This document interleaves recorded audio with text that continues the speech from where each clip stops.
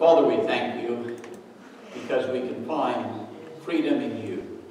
We thank you, Lord, because we can come out of the bondage, the fears and the worries, the torments, past, the things that sometimes just cloud our minds and we can't seem to move forward.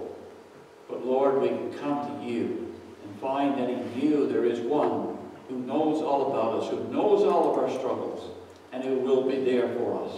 And so, Lord, for the people who are listening today, we would pray that in a very special way, they would sense your presence.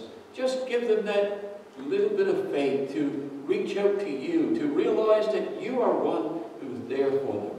You will not fail them. You will be there in their time of deepest need. So, God, thank you because we can trust you. Thank you because we know that wherever they are, whatever the situation right now, you can be there. You're not restricted to this place or to a particular time.